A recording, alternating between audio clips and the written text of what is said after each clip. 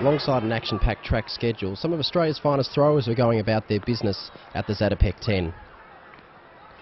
In her first competition since winning the World Championships in Berlin, Dani Samuels made her domestic return at the Zatopek, posting a Commonwealth Games A qualifying performance of 59.94 metres in the women's discus. Samuels' A qualifying performance saw her comfortably take out the discus event, with Victorian thrower Kim Mulhall finishing second with a throw of 50.48 metres, and Prabjot Rai, also Victoria, in third with 42.41 metres. It's great to come out here and have a hit out before Christmas just to see where I'm at with, in regards to my training. But yeah, as you said, it's a bit tough, conditions not favourable, and yeah, it was a bit wet, a bit rainy, and they had a bit of a delay after the third round. But I didn't. A bit disappointed with how I went, but not quite up to the standards that I thought I should be throwing. But like I said, it's great to have competition because I've been training for 9 weeks straight, and it's good to get out here. And I think the rain just follows me.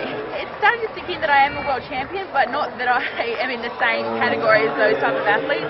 Going to that Sports Performer Awards dinner was just amazing, and like I said, I would have been really surprised if I won. But comparing myself to those athletes is still something that hasn't sunk in, and they're up here to me, and I'm still back here. So I had my first Commonwealth Games in Melbourne in 2006 and was lucky enough to vote for a bronze medal, and that was probably one of the highlights of my career before the Berlin experience this year. So I haven't won a gold medal yet in the Commonwealth Games, and it's important that it's a major championship for that year. So gold medal and a PB is my goal for that.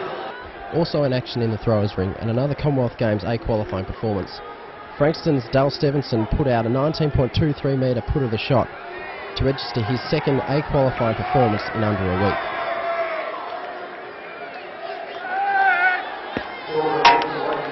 Yeah, lovely Melbourne night we've put on. With the rain delays and everything, I thought it was going to be a bit of an iffy event, but luckily the ring dried up and had a good competition, stayed nice and warm, and yeah, lucky enough to get another A qualifier out on the day, which takes the pressure off looking towards Com Games next. Look, I'd definitely go back and do a little bit more base training. It's always important to keep your strength levels increasing and conditioning so that you don't get injured. Unfortunately, our event is one where injuries are pretty prevalent. So I'll go back for a few weeks, Christmas, eat plenty of Christmas ham, Christmas turkey, and make sure that I'm ready to go come the domestic season in February. I think we start. Over in the sandpit, Queenslander Linda Allen went about her business with a 12 metre 81 triple jump to comfortably take out the win at the Zatopek event. Victorian Megan O'Reilly finished second with a jump of 12 metres 65, while Carmen Finch of Tasmania finished in third with 12 metres 18.